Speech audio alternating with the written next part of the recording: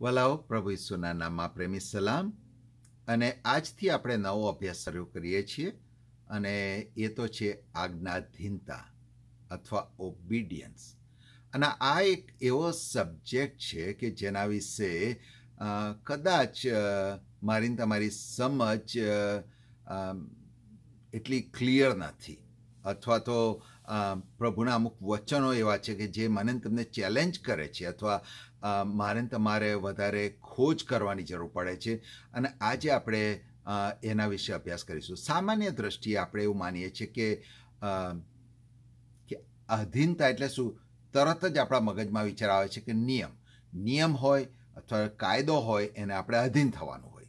કાયદો હોય, અધીનતાની સાથે હંમેશા જાણે નિયમશાસ્ત્ર અથવા નિયમ અથવા કાયદાઓ જોડાયેલા છે. એ આપણી સમજ છે.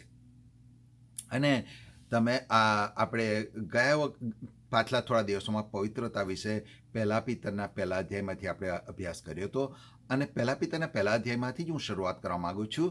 અને એ પિત્તર જે આજ્ઞાધીનતાની વાત કરે છે તેના વિશે આપણે વિચાર કરીશું.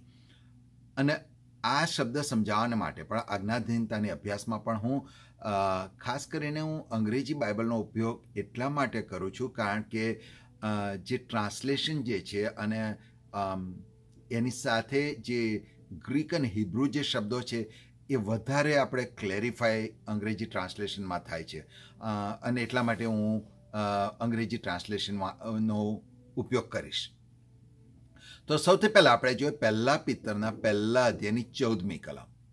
અને પહેલા પિત્તરના પહેલા અધ્યાયની 14મી કલમમાં પિત્તર આ પ્રમાણે કહે છે, યુ મસ્ટ, એટલે ફરજિયાત છે, you must leave as ગાડ્સ obedient children. તમારે ઈશ્વરના આધીન બાળકો તરીકે જીવવું જ પડશે. મસ્ટ કહે છે, તમારે જીવવું જ પડશે ઈશ્વરના આધીન બાળકો તરીકે. અને એ સવાલ બહુ છે કે તો હું ઈશ્વરના આધીન કેવી રીતે થવું, અથવા ઈશ્વરને આધીન થવું એનો અર્થ શું છે? હું ને તમે સમજીએ છીએ આધીન થવું એટલે તમારે એને પાળવું. પણ સૌથી પહેલા સવાલ એ આવે છે કે પિત્તરને આ વિચાર ક્યાંથી આવ્યો? પિત્તરે શા માટે એવું લખ્યું કે તમારે ઈશ્વરના આજ્ઞાધીન બાળકો તરીકે જ, આજ્ઞાકારી બાળકો તરીકે જ જીવવું જોઈએ, બીજી કોઈ રીતે જીવવું જોઈએ નહીં. તમારે ઈશ્વરના આજ્ઞાંકિત બાળકો તરીકે જ જીવવું જોઈએ. એ વિચાર પિત્તરને ક્યાંથી આવ્યો? અને સામાન્ય રીતે તમે જુઓ તો પિત્તર કોણ હતો? તમને ખબર છે, પિત્તર યહૂદી હતો. અને યહૂદી લોકોનું તમને ખબર છે કે દરેક બાળકને નાનપણથી 5 વર્ષની ઉંમર હોય ત્યારથી એ લોકોને તોરા એટલે જૂનો કરારના નિયમશાસ્ત્ર એ લોકોને મોઢે કરવાના હોય, વાંચવાના નહીં, મોઢે કરવાના હોય. એટલે પિત્તરને નિયમ જૂનો કરાર આખો બરાબર ખબર હતી. અને જૂના કરારની અંદર એણે કદાચ પુનર્નિયમના પુસ્તકને પણ જાણતો હશે. પુનર્નિયમના પુસ્તકના અંદર તમે પહેલી 6 કલમ વાંચો તો એમાં ખાસ કરીને આ પ્રમાણે લખેલું છે, બીજી કલમ, સો દેટ યુ યોર પહેલી, બીજી, ત્રીજી કલમ, these are the commands, decrees and laws the Lord your God directed me to teach you to observe in the land that you are crossing to Jordan to possess. મૂસા કહે છે કે આ નિયમશાસ્ત્ર તમને શીખવાડવાનું અને પ્રભુએ કીધું છે. શા માટે? બીજી કલમ, so that your children and their children after them may fear the Lord your God as long as you live by keeping all his decrees and commands. તમે જીવતા રહો કેવી રીતે? એના બધા જ નિયમો પાળીને, મતલબમાં એના બધા નિયમોને આજ્ઞાંકિત થઈને. that I give you so that you may enjoy long life. અને પછી ત્રીજી કલમમાં કહે છે, hear Israel and be careful to obey. Be careful to obey. તમે કાળજી રાખો એને આધીન થવાનું. એટલે પિત્તરને આ પુનઃને ખબર છે કારણ કે આ બાબત બધા જ યહૂદી બાળકોને શીખવાડવામાં આવતી હતી. લેવીયનું પુસ્તક એનો 26મો અધ્યાય આખો જ આજ્ઞા પાલન વિશે છે કે તમે નિયમો પાળો તો તમને શું આશીર્વાદ મળશે અને નિયમોને નહીં પાળો તો તમને શું સજા થશે. આખો 26મો અધ્યાય લેવીયના પુસ્તકનો એ નિયમશાસ્ત્રને પાળવાના આધીન થવા વિશે લખેલો છે. અને આમ જોવા જાઓ તો તમે જૂના કરારમાં 613 આજ્ઞાઓ હતી. એટલે સામાન્ય કોઈ પણ વ્યક્તિના મગજમાં શું આવે કે નિયમશાસ્ત્ર પાળવાના જેમાં કોઈ છૂટકો નથી. અને પિતર એ જ બાબત લઈને કહે છે કે you must leave as ગાડ્સ obedient children. પણ 26મો અધ્યાય કે જેની અંદર આખું ઓબિડિયન્સના વિશે જ લખવામાં આવ્યું છે, લેવીઓના પુસ્તકના, એની છેલ્લી કલમ 46મી કલમ બહુ સરસ બાબત જણાવે છે. 46મી કલમ એમ કે છે, ધીઝ આર ધ ડિક્રીઝ, આ નિયમો છે, રેગ્યુલેશન્સ, રીતિ રિવાજો, and instructions that the lord gave through મોઝેસ. ક્યાં આપ્યા છે? On mount સાઇનાઈ. માઉન્ટ સાઇનાઈ ઉપર સિનાઈ પર્વત પર તમને જે નિયમો અને આજ્ઞાઓ આપવામાં આવી છે એ શું છે? As evidence of the relationship between himself and the ઇઝરાયલાઇટ્સ. તો આ નિયમશાસ્ત્ર અને રીત રિવાજો જે તમને સિનાઈ પર્વત પર આપવામાં આવે છે એ શું બતાવે છે? એ એવિડન્સ છે. એ એવિડન્સ શાનો છે? ઈશ્વર પવિત્ર છે એનું ના, ઈશ્વર તમને પ્રેમ કરે છે ના, એ તમે જોવા જાઓ તો એ શાનું મૂળભૂત એનું મૂળ શું છે? શા માટે આપવામાં છે? It is evidence of the relationship between himself and ઇઝરાયલાઇટ્સ. એનો અર્થ કે ઈશ્વરને લોકોની સાથે સંબંધ રાખવો છે. ઈશ્વરને એ લોકોને ત્યજી દેવા નથી. ઈશ્વરને એ લોકોની સાથે સંબંધ રાખવો છે, કુટુંબ તરીકે સંબંધ રાખવો છે. તમને ખબર છે કે આદમનું સર્જન શાના માટે થયું? પોતાની સાથે સંબંધ રાખવા માટે, કૌટુંબિક સંબંધના માટે. અને એટલા માટે આ સિનાઈ પર્વતની વાત જે છે 46મી કલમમાં, ત્યાં સુધી ઇસ્રાયેલ પુત્રો જ્યારે બંદીવાનામાંથી નીકળ્યા, બંદીખાનામાંથી નીકળ્યા, ત્યાંથી સિનાઈ પર્વત સુધી આવે ત્યાં સુધી લોકોએ કચકચ બહુ કરી હતી. એ લોકોએ પ્રભુની વિરુદ્ધ બહુ દંગો કર્યો હતો. પણ પ્રભુ એમને સજા નથી કરતા, કારણ કે પ્રભુને એમની સાથે સંબંધ રાખવો હતો. એ લોકો કૃપાના સમયમાં જીવતા હતા. પણ જે દિવસે સિનાઈ પર્વત પર નિયમશાસ્ત્ર આવ્યો, લોકોએ પોતે માગ્યો હતો, નિયમશાસ્ત્ર આવ્યો, ત્યારથી નિયમશાસ્ત્રનો સમય શરૂ થયો અને કૃપાનો સમય પૂરો થઈ ગયો હતો. પણ એ નિયમશાસ્ત્રનો સમય ક્યાં સુધી ચાલ્યો?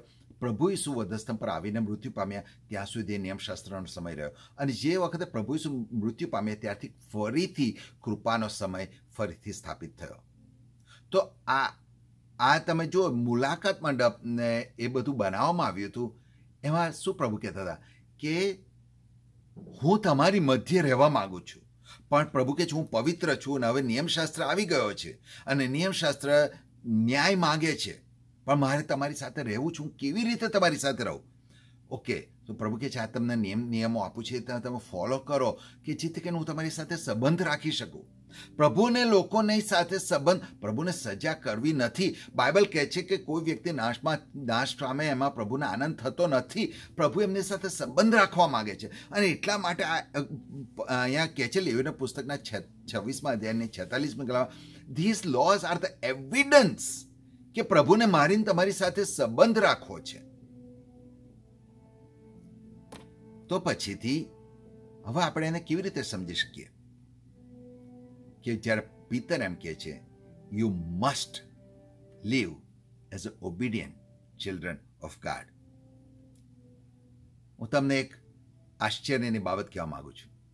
તમે કોઈ પણ બાઇબલના સ્કોલરને પૂછજો, તમે કોઈ પણ બાઇબલના અભ્યાસીને પૂછજો, તમે ગૂગલ કરજો, તમે સર્ચ કરજો, તમે લાઇબ્રેરીમાં જઈને વાંચજો, શોધજો કે જે ઓબે અથવા ઓબિડિયન્સ જે શબ્દ છે, ઓબે, જેનું ટ્રાન્સલેશન તમે પાળો અથવા આજ્ઞાધીન થાવ, ગુજરાતીમાં ટ્રાન્સલેટ થયું છે, પણ અંગ્રેજી વર્ડ ઓબે જે ઇંગ્લિશ બાઇબલમાં છે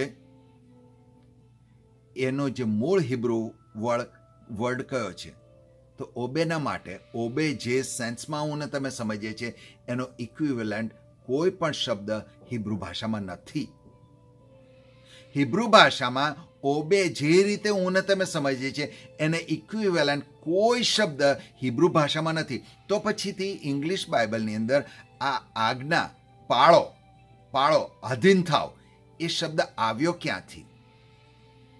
તો હિબ્રુ ભાષાની અંદર એક શબ્દ જે છે શેમા, શેમા શબ્દનો ટ્રાન્સલેશન અંગ્રેજીમાં થયું છે ઓબે, અને ઓબેનું ટ્રાન્સલેશન ગુજરાતીમાં થયું છે પાળો. શેમાનો ખરો અર્થ શું છે ખબર છે? શેમાનો ખરો અર્થ થાય છે હિયર એન્ડ લિસન, ધ્યાનથી સાંભળી અને અનુસરો. એનું નામ શેમા.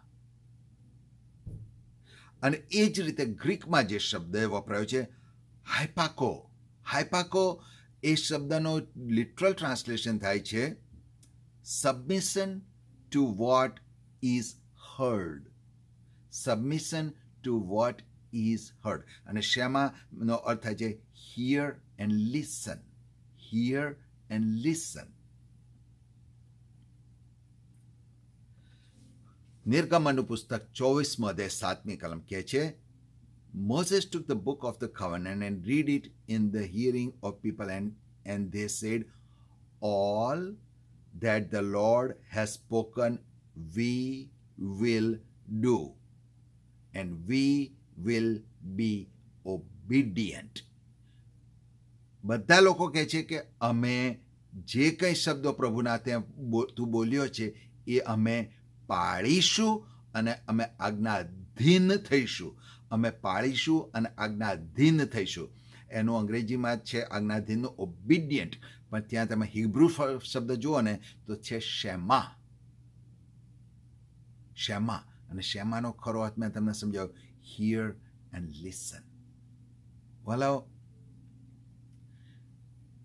આજે પ્રભુનો જે શબ્દ હિબ્રુમાં જે છે શેમા અને ગ્રીકમાં હાઇપાકો, submission two what is hard, એને જ્યારે આપણે સમજીશું ખરેખર ત્યારે આપણી સમજ, આપણે ઓબિડિયન્સને, આજ્ઞાધીનતાને કેવી રીતે સમજીએ છીએ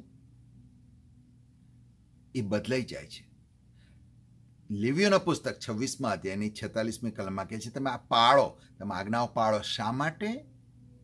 કે જેથી કરીને ઇટ ઇઝ એવિડન્સ પ્રભુને તમારી સાથે સંબંધ રાખવા છે. હવે તમે દુનિયાના રીત રિવાજો, તમે ગવર્મેન્ટના કાયદાઓ પાળો, તો ગવર્મેન્ટના કાયદાઓ પાળવાની પાછળનો હેતુ શું છે?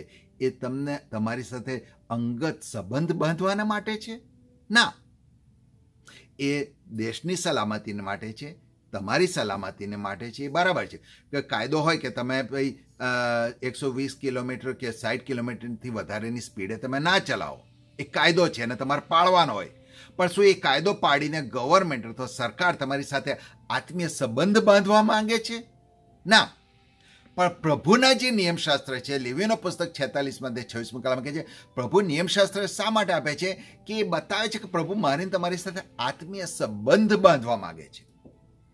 હવે ખ્યાલ આવે છે કે આજ્ઞાધીનતા, જે દુનિયાની દ્રષ્ટિએ આપણે જે સમજીએ છીએ આજ્ઞાધીનતા, એ એટલા માટે છે કે જેમાંથી મારી તમારી સાથે સંબંધો આત્મીયતા બાંધવાના માટે નિયમો નથી, એવી આપણી સમજ છે. જ્યારે પ્રભુની દ્રષ્ટિની અંદર નિયમશાસ્ત્ર શું છે કે પ્રભુ એ દ્વારા જૂના કરારમાં, કારણ કે હજુ પ્રભુ શું આવીને મૃત્યુ નતા પામ્યા, પણ એ સમયે પણ પ્રભુને લોકો સાથે સંબંધ બાંધવો હતો, આત્મીયતા રાખવી હતી. એનો હેતુ એ હતો. આપણે આનો અભ્યાસ વધારે કરીશું, પણ એ પહેલાં હું તમને વિનંતી કરું, તમે પુનર્ન્યયનું પુસ્તક 6ઠ્ઠો અધ્યાય અને લેવીઓનું પુસ્તક એનો 26મો અધ્યાય તમે વાંચજો, અને તમે ત્યાર પછીથી આપણે આજ્ઞાધીનતા વિશે વધારે સમજીશું. આવતીકાલે આપણે શેમાના વિશે વધારે ડિટેલમાં ચર્ચા કરીશું કે ખરેખર શેમા, જેનું ટ્રાન્સલેશન અંગ્રેજીમાં ઓબિડિયન્ટ થયું છે અને જેના ગુજરાતીમાં આપણે કહે છે આજ્ઞાધીન, એનો ખરેખર શું અર્થ છે, એના વિશે આવતીકાલે આપણે અભ્યાસ કરીશું. God bless you and thank you.